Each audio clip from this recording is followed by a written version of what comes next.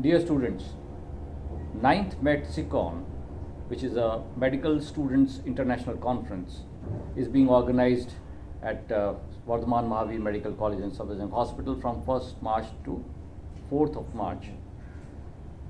The student conference has got its unique significance. It is organized by students and it is for the students. You not only learn the organizing skills, but you also are exposed to different workshops, seminars, and symposiums. These workshops are skill-based workshops and are being taken by some very senior faculty members of the college and the hospital. And some of them are very useful workshops, be it as simple as tying the knot or or putting in the sutures. I welcome you all to this workshop and this conference, and I'm sure that all the participants will have a very good time.